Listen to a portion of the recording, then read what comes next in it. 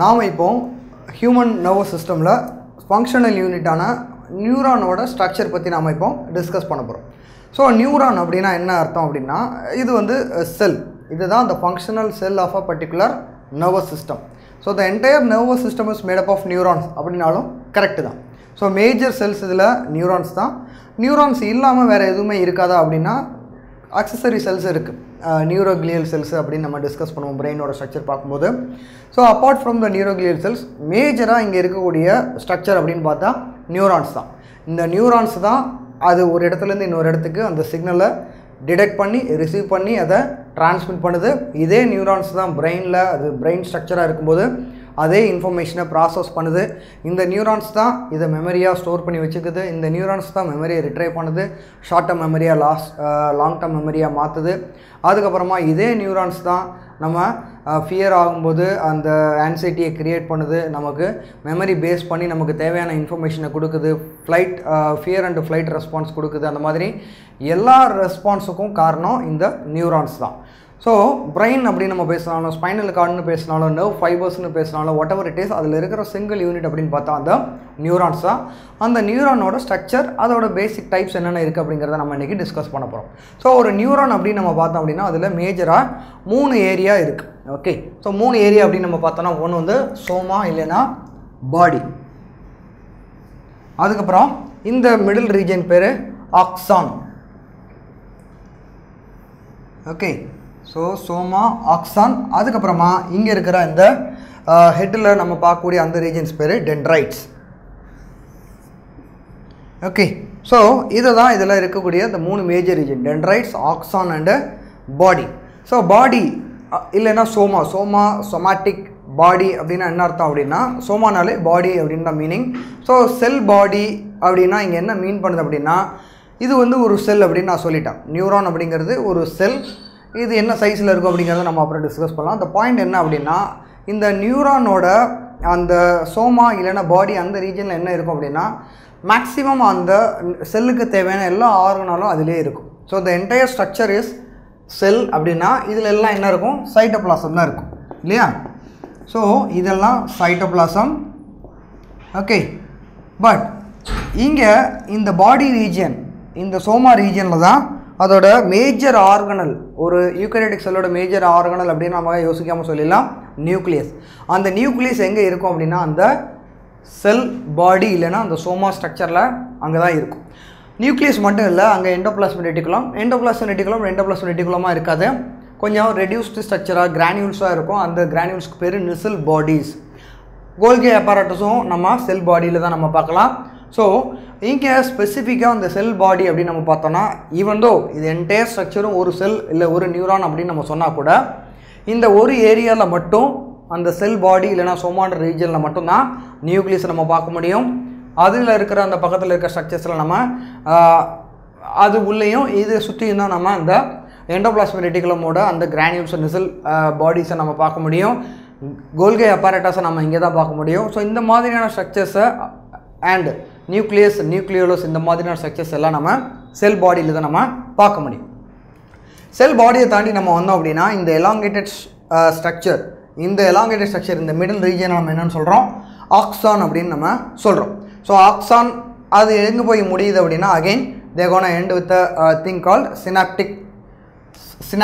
Synaptic ஸ்ட்ரக்சர்ஸில் போய் முடியுது. இந்த பல்பு மாதிரி இருக்கிற ஸ்ட்ரக்சர்ஸ் பேர் சினாப்டிக் நாப். ஃபைன்.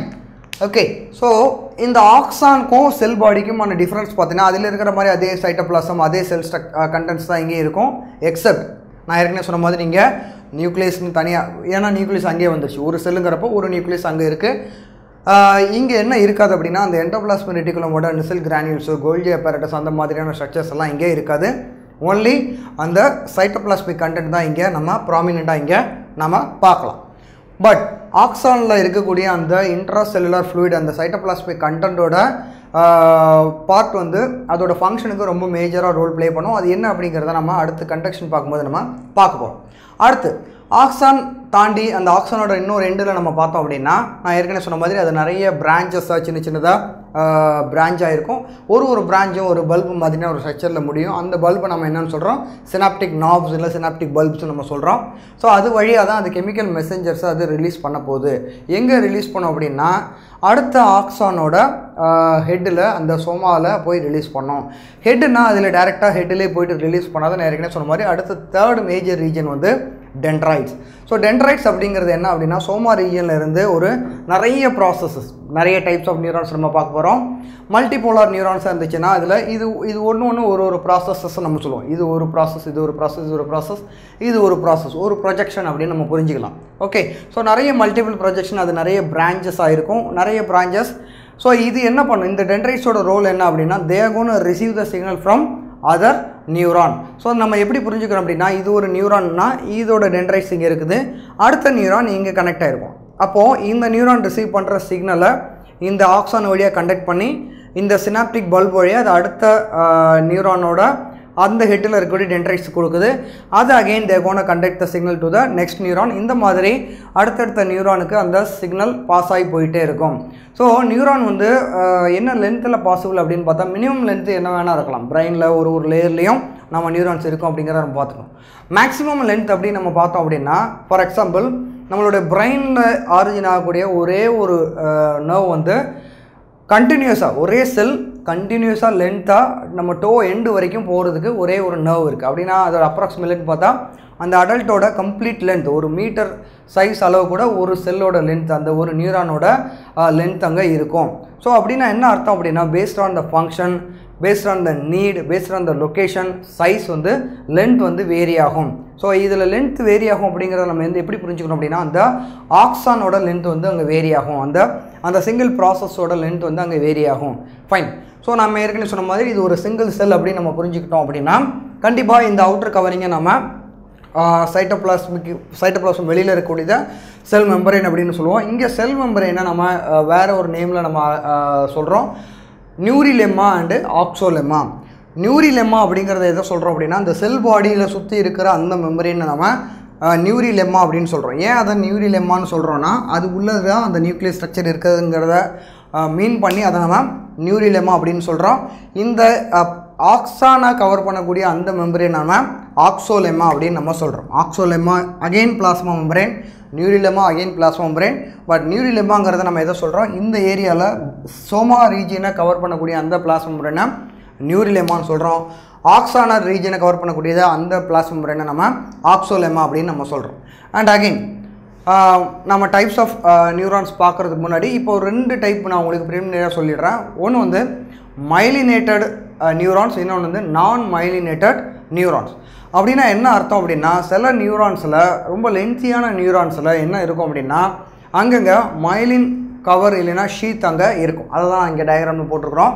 ஓகே, ஸோ இந்த மாதிரி இந்த ஆக்சானை சுற்றி அதை கவர் பண்ணியிருக்கோம். நான் உங்களுக்கு புரியுதுக்காக இங்கே ஆஃபில் விட்டுருக்கிறேன். ஆக்சுவலி இது வந்து கம்ப்ளீட்டாக கவர் பண்ணியிருக்கும். ஸோ பாயிண்ட் இஸ் இந்த கவரிங் பேர் மைலின் ஷீத்.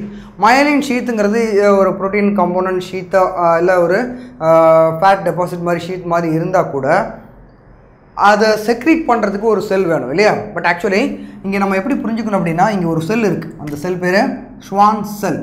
ஓகே, இது இங்கே பிளாக்காக போட்டிருக்கிறது அந்த செல்லோட நியூக்ளியஸ். ஓகே, ஆக்சானில் நியூக்ளியஸ் வராதுன்னு சொன்னீங்களேன்னு கேட்கக்கூடாது.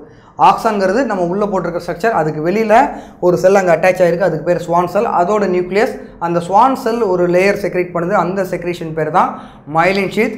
மைலின் ஷீத் அந்த கம்ப்ளீட்டாக அந்த ஆக்சானை அங்கே கவர் பண்ணியிருக்கு. மைலின் ஷீத்தும் இங்கே கண்டினியூஸாக இல்லை, எங்கெங்கெல்லாம் அந்த ஸ்வான் செல்ஸ் இருக்கோ ஒரு பர்டிகுலர் டிஸ்டன்ஸில் அது அந்த மைலின் ஷீத் அங்கே கவர் ஆகிருக்கு. இது ஒன்று ஒரு ஸ்வான் செல்ஸ் அது செக்ரேட் பண்ண அந்த myelin secretion and myelin sheath. So 2 Swan செல்ஸுக்கு நடுவில் 2 மைலின் ஷீத் கவரிங்ஸுக்கு நடுவில் இருக்கக்கூடிய அந்த ஸ்ட்ரக்சர் நம்ம என்னென்னு சொல்கிறோம், நோட்ஸ் ஆஃப் ரான்வியர் அப்படின்னு நம்ம சொல்கிறோம். நோட்ஸ் ஆஃப் ரான்வியர் அப்படிங்கிறது மைலின் ஷீத் 2 கண்டினியூஸ் மைலின் ஷீத்துக்கு நடுவில் இருக்கக்கூடிய அந்த ஸ்பேஸ். ஸோ இந்த ஸ்பேஸில் என்ன இல்லை, அந்த மைலின் கவரிங் அங்கே இல்லை, நார்மல் ஆக்சோலெம்மா மெம்பரேன் தான் நமக்கு இங்கே தெரியுது. அங்கே என்ன தெரியல, இந்த myelin கவரிங் அங்கே தெரியல. ஸோ நம்ம ஏற்கனவே முதல்லேருந்தே சொல்லிட்டு இருக்கிற மாதிரி ஒரு நியூரானோட வேலை வந்து எலக்ட்ரிக்கல் இம்பல்ஸை ஒரு இடத்துலேருந்து இன்னொரு இடத்துக்கு பாஸ் பண்ணுறது. ஸோ நம்ம வீட்டில் ஒயர்லாம் பார்த்தோம் அப்படின்னா வெறும் காப்பர் ஒயரோ இல்லை அலுமினியம் ஒயரோ அவங்க கொடுக்க மாட்டாங்க. ஸோ ஏன் வெறும் காப்பர் ஒயரை கொடுக்கல அப்படின்னா அதில் வெளியில் ஒரு ரப்பர் கவர் இருக்கும். அது ரெட் கலர்லேயோ எல்லோ கலர்லேயோ ப்ளூ கலர்லேயோ ஒரு கவர் இருக்கும். தட் கவர் அவரோட பர்பஸ் நமக்கு தெரியும். இன்சுலேஷன் பர்பஸும் நமக்கு தெரியும். அதே பர்பஸ் தான் இங்கே myelin sheath-ஓட பர்பஸ். இன்சுலேட்டட் கவரிங் தான் that is what call the myelin sheath. So அதோட பர்பஸ் என்ன அப்படின்னா இங்கே myelin sheath இருக்கிறதுனால அந்த எலக்ட்ரிக்கல் இம்பல்ஸ் பாஸ் ஆகிற ஸ்பீடு வந்து நம்ம ரொம்ப அதிகமாக இருக்கும். கம்பேரிட்டிவ்லி நான் மைலினேட்டட் ஆக்சானோட கம்பேர் பண்ணும்போது மைலினேட்டட் ஆக்சானோட ஸ்பீடு வந்து மினிமம் 30 to 40 டைம்ஸ் வந்து ஜாஸ்தியாக இருக்கும். அந்த ஸ்பீடு வந்து ரொம்ப ஜாஸ்தியாக இருக்கும். ஆக்சுவலாக அதோட ஸ்பீடு எப்படி இருக்கும், எலக்ட்ரிக்கல் இம்பல்ஸ் கண்டக்ட் பண்ணுற ஸ்பீடு ஒரு நியூரானில் எப்படி இருக்கும் அப்படின்னு நம்ம பார்த்தோம் அப்படின்னா 1 to 300 மீட்டர் பெர் செகண்ட். ஒரு செகண்டுக்கு மேக்ஸிமம் 300 மீட்டர் வரைக்கும் இட் கேன் ட்ராவல். அவ்வளோ ஸ்பீடில் it can conduct a particular nerve impulse. அதனால தான் நீங்கள் காலில் ஏதாவது அடிபட்டது, ஏதோ முள் ஏதோ குத்திச்சு, ஏதோ ஆணி ஏதோ குத்திச்சுன்னா குத்துன உடனே உங்களுக்கு பிரெயின் ரெஸ்பாண்ட் பண்ணி அதை நீங்கள் அதுக்கு ரெஸ்பாண்ட் பண்ணுறீங்க. அப்படின்னா உங்களோட என்டையர் பாடி அது ஒரு மீட்டர் டிஸ்டன்ஸை அது இம்மீடியட்டாக நீங்கள் அது குத்தி ஒரு நிமிஷம் கழிச்சு 10 செகண்ட் கழிச்சு 2 செகண்ட் கழிச்சு 1 செகண்ட் கழிச்சுன்ற மாதிரி எந்த ப்ராசஸ் டைமும் நம்ம ஃபீல் பண்ணவே மாட்டோம். Immediate that is what call. அந்த சேம் செகண்ட்லேயே நமக்கு அது சிக்னல். நீங்கள் ஒரு அடிபடுது அப்படிங்கிறது ஒரு சிக்னல். அந்த ஸ்டிமுலை நர்வ் ரிசீவ் பண்ணுது. அந்த நர்வ் அந்த சிக்னலை பிரெயினுக்கு கண்டக்ட் பண்ணுது. பிரெயின் அந்த இன்ஃபர்மேஷன் ஏற்கனவே இருக்கிற மெமரியோட ப்ராசஸ் பண்ணுது. காலில் வலிக்குது அப்படின்னா ஏதோ ஒன்று குத்தி இருக்குங்கிறத ப்ராசஸ் பண்ணுது. அது வந்து உங்கள் கண்ணுக்கோ இல்லை உங்களுடைய வேறு ஆர்கனுக்கு அது சிக்னல் கொடுக்குது. அது என்னென்னு பாருன்னு சொல்லுது. திரும்ப அகெயின் அடுத்த சிக்னல் போகுது. அதை கண்ணால் பார்க்கும்போது ஏதோ ஒன்று குத்தி இருக்குங்கிறப்போ அடுத்த இன்ஃபர்மேஷன் திரும்ப பிரெயினுக்கு போகுது. இந்த மல்டிபிள் இன்ஃபர்மேஷன் அதை ப்ராசஸ் பண்ணி கை வச்சு எடுன்னு ஸ்கெலிட்டல் மசில்ஸ்க்கு ஒரு கமாண்ட் கொடுக்குது. ஸ்கெலிட்டல் மசில்ஸ் அதை ரிமூவ் பண்ணுது. ஏதாவது ஃபஸ்ட் எய்டு பண்ணுன்னு ஒரு சைமல்டேனியஸ் ஒரு ப்ராசஸ் பண்ணுது. ஸோ இது எல்லாமே ஒரு செகண்ட் ஃப்ராக்ஷன் ஆஃப் செகண்டில் இவ்வளோ வேலையும் அந்த பிரெயினால் பண்ண முடியும். அதை தான் நம்ம மல்டி டாஸ்கிங் அப்படின்னு நம்ம முதல்ல சொன்னோம். ஸோ இது எல்லாமே எப்படி நடக்குது அப்படின்னா through the structure called neurons. அந்த நியூரான்ஸில் என்ன மேஜர் ஸ்ட்ரக்சர் இருக்குது அப்படின்னா ஏற்கனவே சொன்ன மாதிரி சோமா, axon, dendrites. Dendrites they going to receive the signal from other neurons இல்லைன்னா directly from the stimuli. அதுக்கப்புறமா the cell body the process cell bodyல ஒன்றும் செல்லோட வைட்டல் ஆர்கனல்ஸ் இருக்குது. ஆக்சான்னா அதை கண்டக்ட் பண்ணக்கூடிய அந்த நர்வ் இம்பல்ஸை கண்டக்ட் பண்ணக்கூடிய ஸ்ட்ரக்சர். ஆக்சான் அதை கண்டக்ட் பண்ணி அதோட எண்டில் இருக்கிற சினாப்டிக் நாப்ஸ் மூலமாக அது அடுத்தடுத்த ஸ்ட்ரக்சர் அடுத்தடுத்த நியூரான்ஸுக்கு அது கண்டக்ட் ஆகி ஃபைனலாக அது பிரெயினுக்கு ரீச் ஆகும். பிரெயின்லேருந்து அது ஒரு ரிட்டர்ன் வருது அப்படின்னா அது ஸ்கெலிட்டல் மசில்ஸ்க்கோ இல்லை மற்ற ஸ்ட்ரக்சர்ஸ்க்கோ அது ரீச் ஆகும். ஸோ இப்படி தான் இந்த ஸ்ட்ரக்சர் அங்கே அரேஞ்ச் ஆகிருக்கு. அண்ட் இதில் நம்ம எல்லாம் பார்த்துட்டோம். அண்ட் இந்த ஏரியாவுக்கு பேர் ஆக்சான் ஹிலாக்.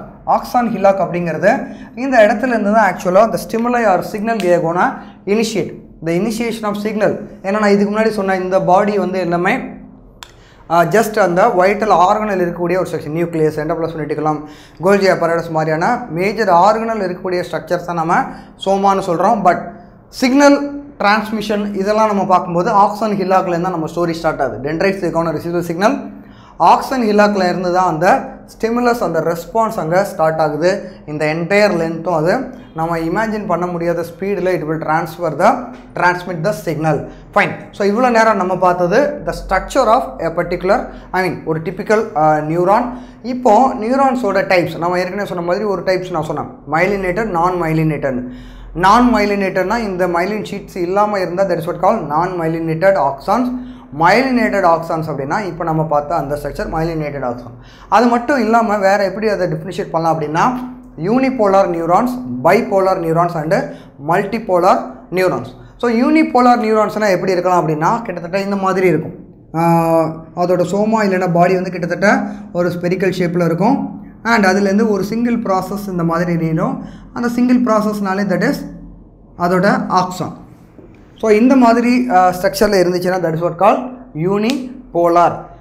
பைபோலார் அப்படின்னா எப்படி இருக்கலாம் அப்படின்னா நம்ம நார்மலாக பைபோலார் எங்கே பார்க்கலாம் அப்படின்னா பிரெயின் மாதிரியான நம்மளுடைய சென்சரி ஆர்கன்ஸ் ஐ இல்லைன்னா இயர் மாதிரியான ஸ்ட்ரக்சர்ஸில் நம்ம இந்த மாதிரி பைபோலார் ஸ்ட்ரக்சர்ஸை நம்ம பார்க்கலாம். பைபோலார் அப்படின்னா அதோட ரெண்டு பக்கமும் ப்ராசஸ் நீளம், அதுலேருந்து நிறைய டென்ட்ரைட்ஸ் இந்த மாதிரி பிரான்ச்சஸ் ஆகிருக்கும். This is what called bipolar neurons. நம்ம கண்ணில் நம்ம ஸ்ட்ரக்சர் டிஸ்கஸ் பண்ணும்போது பைபோலார் பார்ப்போம். அடுத்தது மல்டிபோலார். மல்டிபோலார் தான் நம்ம இப்போ பார்த்தது. மல்டிபோலார் அப்படிங்கிறது நம்ம இங்கே போட்டிருக்கிறது மல்டிபோலார். ஒரு பெரிய சிங்கிள் ப்ராசஸ் ஆக்சான் டெவலப் ஆகுது. பட் அது மட்டும் இல்லாமல் நிறைய மல்டிபிள் ப்ராசஸஸ், அதில் நிறைய பிரான்ச்சஸ் ஆகி டென்ட்ரைட்ஸ் போகுது. இதுதான் நார்மலாக நம்ம பார்க்கக்கூடிய ஒரு நியூரான், மல்டிபிள் ஸ்ட்ரக்சர் இல்லைன்னா மல்டிபோலார் நியூரான்ஸ். ஸோ இவ்வளோ தெரிஞ்சால் போதும் about the structure of neurons. இப்போ நாம் அடுத்து என்ன பார்க்க போகிறோம் அப்படின்னா, எப்படி இந்த நியூரான் ஒரு ஸ்டிமுலை ரெஸ்பான்ஸ் பண்ணுது, எப்படி இந்த நியூரான்ஸ் வந்து ஒரு இம்பல்ஸை ஒரு இடத்துலேருந்து இன்னொரு இடத்துக்கு கண்டக்ட் பண்ணுது, இம்பல்ஸ்னால் என்ன, இது எப்படி ஃபங்க்ஷன் ஆகுது, இவ்வளோ டீட்டெயில்ஸும் நம்ம அடுத்த செக்ஷனில் நம்ம பார்க்க போகிறோம். That is what call generation and conduction of impulse. அதை நம்ம இப்போ பார்க்க போகிறோம்.